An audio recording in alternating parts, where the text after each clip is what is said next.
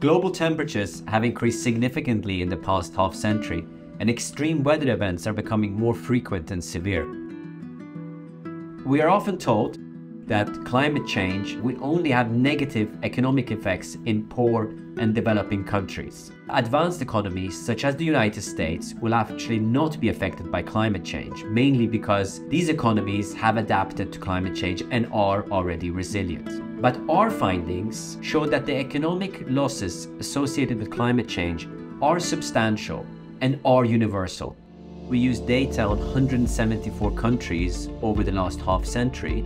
We also conduct a within-country study of the US economy, using data at the state level and across 10 economic sectors. By looking at the US in detail, we are able to discuss the channels through which climate change affects economic activity. What we find is that climate variations, they lead to costly production volatility and have adverse effects on labor productivity, in line with our results at the cross-country level. They show that while adaptation might have reduced the negative effects in certain sectors, it has not completely offset them at the macro level. Those estimates that we get are based on two scenarios. One is the no mitigation scenario, and the second is in line with the Paris Agreement.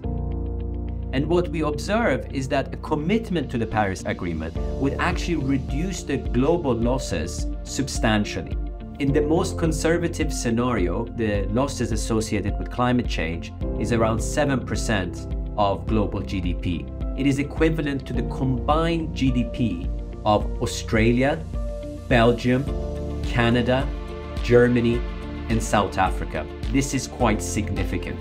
So given that policy at the national level might have been influenced by previous studies arguing that climate change will lead to losses for hot and poor nations, but that advanced economies will not be affected, or under some scenarios even benefit from higher temperature deviations, we are hoping that our research, which clearly shows that there are negative long-run growth effects of climate change affecting all countries, doesn't matter whether a country is rich or poor or hot and cold.